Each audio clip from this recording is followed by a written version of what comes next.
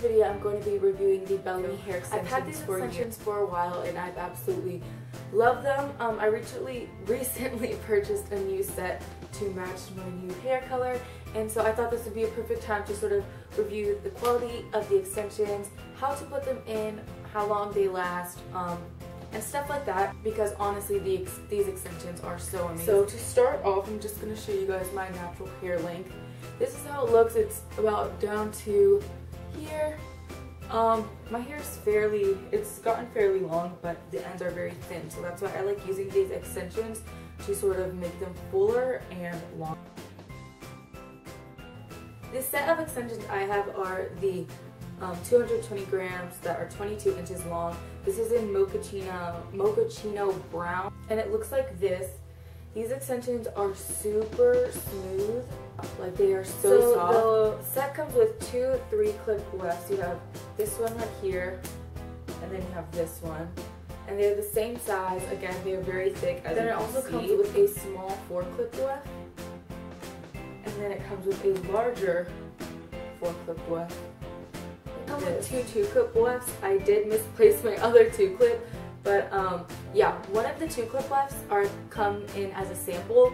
So when you receive your Bellami hair extensions, there's a separate little flap at the bottom that you can pull out one of the 2-clip wefts, and that's what you would use to determine if the set matches your hair exactly or not. And if it doesn't match, you can send it back. You just can't open the rest of the package. It comes with a separate little opening with the second 2-clip. And then it also comes with these 4 single clips. I never in a million years ever use these, like ever. I just find these really annoying, to be honest, because I feel like they are just gonna slip out. But a way that you can use this is if you notice that your bottom wefts are starting to thin out, you can always just clip these onto it like so, and it'll make the weave. These extensions are amazing. They're super soft and they're 100% human hair. You can you can wash them like normal, you can style them with heat, you can even put hairspray and stuff in them and it's not going to ruin the extensions. You just take care of it the way you would take care of your normal hair, but with a little more caution. So now I'm going to show you how to clip in the extensions. Now for an everyday use, I only use 3 of the wefts. So first I'm going to show you guys how I clip in my everyday extensions with just the 3 wefts, and then I'm going to show you how it looks with it all in, so you guys can see seriously how full the extensions are. But I like using in all the wefts when I'm either going to some special event and I really want my hair to just look very full and pretty, and so that's when I feel like it would be necessary to put in all the wefts, because it is a lot of hair. So for my everyday use, I always start off with the 2 clips. And the way I like putting in these extensions is so that it doesn't look like I'm wearing extensions, so that I'm able to flip my hair side to side and that you won't see different tracks, because I hate when you can when I can't turn my hair this way because this is going to show. Turn around and show you. And I just start off by sectioning off the top of my hair.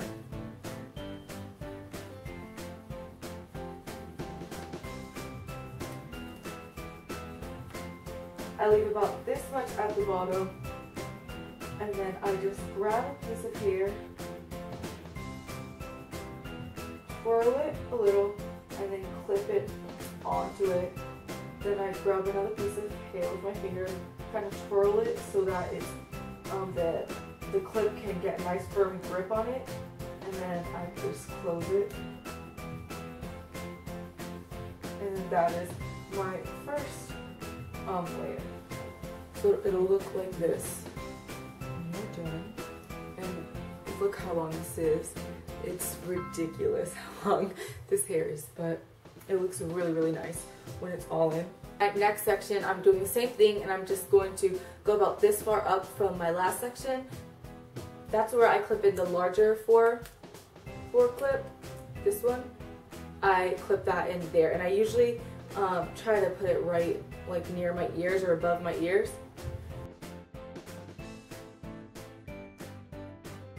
The same thing to where I twist my hair, clip, I like starting in the middle,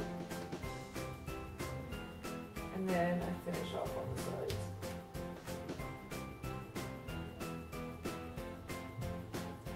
And then for the top of my hair, I take one of the 3 clip wefts and I just apply that to the crown of my head. So you don't want to apply it too high up, because then if you lean forward, you're gonna see you're gonna be able to see the track, and nobody wants to see that. That just doesn't look right. So I like starting about where my eyebrows are, and I just grab my hair like that.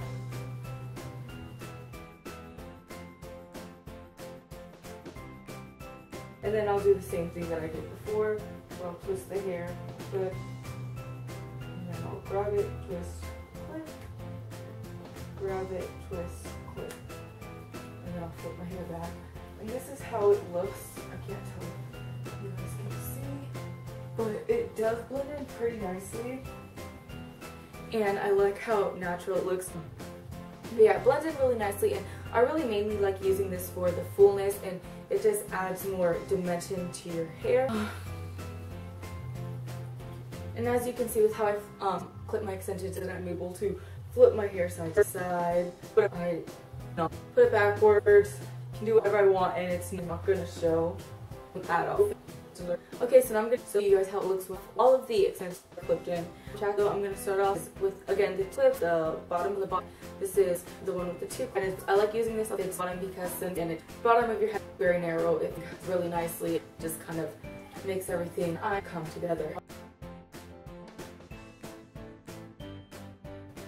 Only the 3 whereas before I'm used one of these 3 clips, I put them on the bottom. I'm going to be using right above the second double at the end of my hair, just of the Bible clip.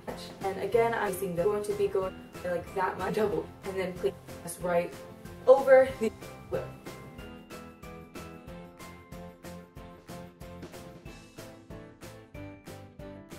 Okay, now I'm going to be taking the larger forker. Again, I'm going to be placing that over the and I'm going to triple clip. I'm going to go a little bit like towards the middle of my ear. I'm going to kind of grab the hair. The middle is where I'm going to put that on. I'm just to follow. Again, you want to leave about an inch of a difference between the last leave of track and then for the where you're going to be stitching the new track. And so I'm just twisting, clipping, again on the extension, and now I'm going to be taking the smaller 4-track, and I'm going to be placing that right above the larger 4-clip one, and again, probably a little bit above my ear is where I'm probably going to be grabbing all of that hair. Here's where I'm doing.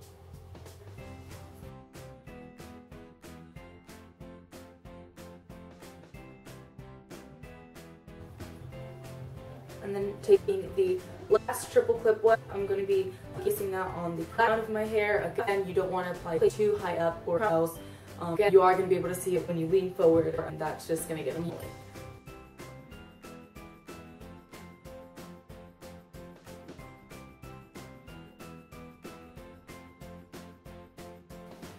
It's super thick, as you can see. Look at this.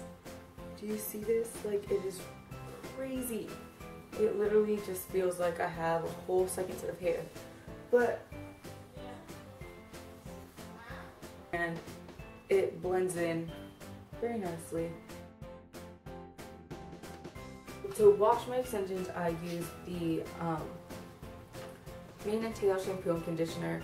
Again, this isn't sulfate free, so it probably isn't the best, but it does work, and it comes with a lot, so it's more of an affordable, but so when I wash them, I usually just grab all the wefts together, and I will just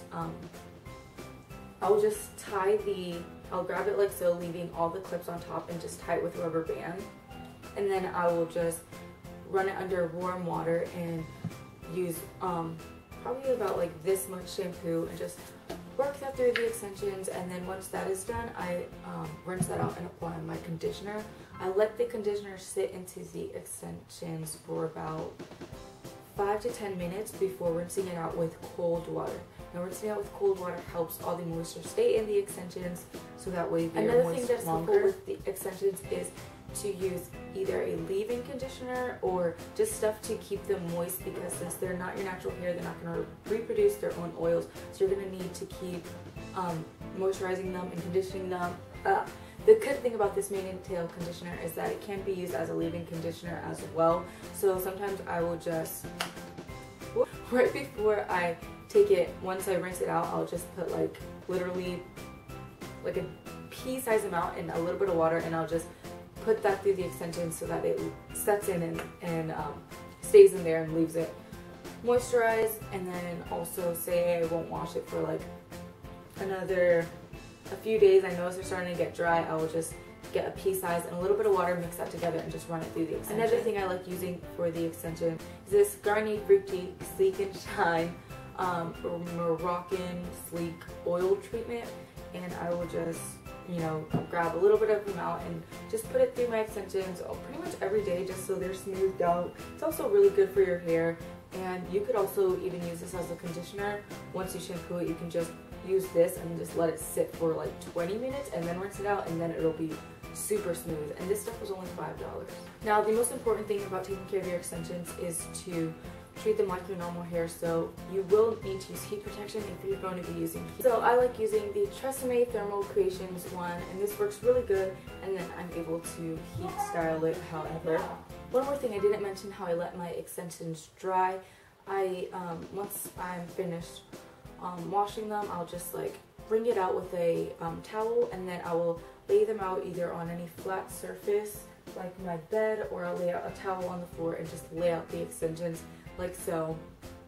I usually don't brush them out while they're wet, because I found that if I brush them while they're wet, a lot of hair, it's easy for the hair to get pulled out. Same thing with your normal hair. If you brush your hair while it's wet, it'll just pull on the hair, and it's really not that Also, when detangling your hair, it's the extension hair, it's good to use a wide tooth comb like this. Not this side, just this side. By using brushes like this with too many bristles, it's going to pull out the hair and thin it out faster. So it's always good to use a wide tooth comb, and then you just brush it out on the bottom and then brush it upwards. You don't want to brush up down like this, that's just going to pull out the hair. You want to start on the bottom and slowly work your way up. So you are going to have to take extra care into your extensions in order to get the most of them and get the most of your money, so that they don't wear out as fast.